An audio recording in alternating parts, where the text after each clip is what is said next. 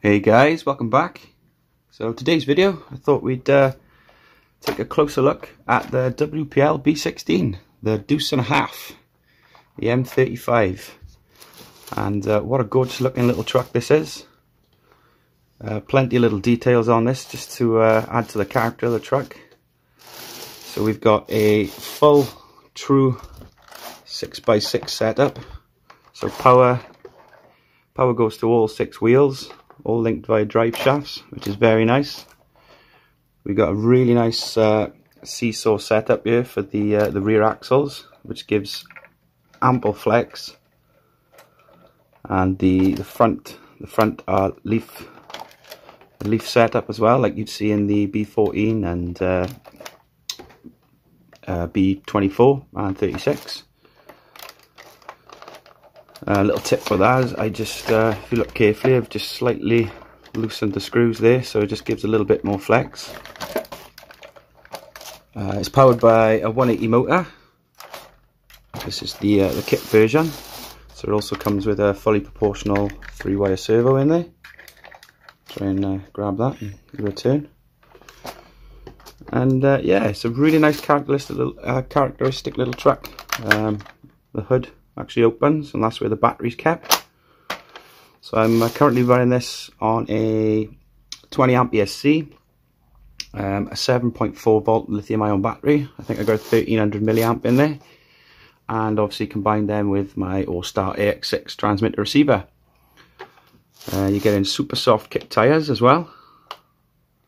So I've got a ready to run one here, and pushing that down there. It's quite a hard compound, the ready to run tyre, and the kit, they're just very, very soft indeed, and they give more than enough grip on the trail. And yeah, overall I was surprised on how well this little thing handled out on the trail. The 6-wheel drive gives more than enough traction, so you know you've got lots of traction coming from the back end there. And yeah, it got the job done. If you check out my last video where I took this out on the trail, it was very capable indeed.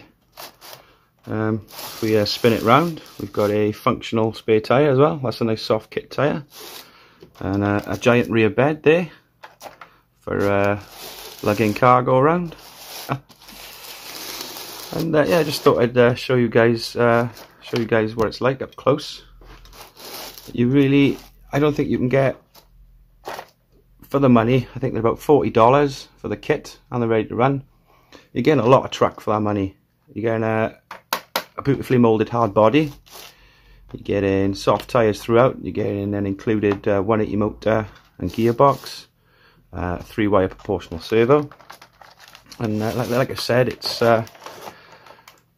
set up so it's a true 6x6. So power goes to all 6 wheels. The pinion and ring differential gears are all, I'm going to say brass. They're all metal in there. And I'd say the only downside to this truck, if you own one, you'll know, and you've probably experienced this. If you push it a bit hard out on the trail, this drive shaft tends to pop. Tends to pop off at the yoke, where obviously this axle here is transferring the power to the middle axle and the rear axle. So you've got 2 pinions coming off one ring differential there, and sometimes this could lock up when you're giving it too much up the hills, or it'll cause the drive shafts to pop.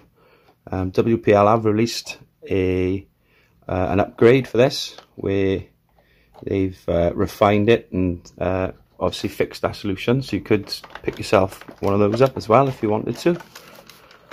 So overall, I'm very happy with this truck. Super simple to put together as a little kit. Just pretty much all you need is a screwdriver. You need a soldering iron to solder a wire to the motor to connect it all up. But yeah, very simple and fun to put together. If you've built the WPL kit up before, you'll know how fun and easy they are to put together. So yeah, just a quick one, guys, just a little bit of a close-up view, and hopefully we'll be seeing more of this now out on the trail. And obviously take it out into his natural habitat. What I will say is these trucks are trail trucks. They're not crawlers. They're perfect for, you know, hitting a beaten path, or, you know, a nice rugged trail. I wouldn't recommend hill climbing with these, or rock climbing. My advice would be, if you find yourself jammed up or stuck, just go pick the truck up, reset it. That way you're not going to be snapping things, breaking things, because you've got to keep in mind that these are only $40. This whole truck is $40. Oh, another thing I'd like to say is the Maisto 1/18 scale stuff seems to be a perfect scale. So even though these are labelled as 1/16, I'd say they're more 1/18. I'd say the C24 and 14 actually 1/16 scale, and the C34 and 44 are probably on the 1/12 scale factor. And also then we've got the new D12 coming out, which is going to be a 1/10. So yeah, just a quick one from me today, guys. A closer look at the truck. Cheers for watching, and we'll catch you on the next one.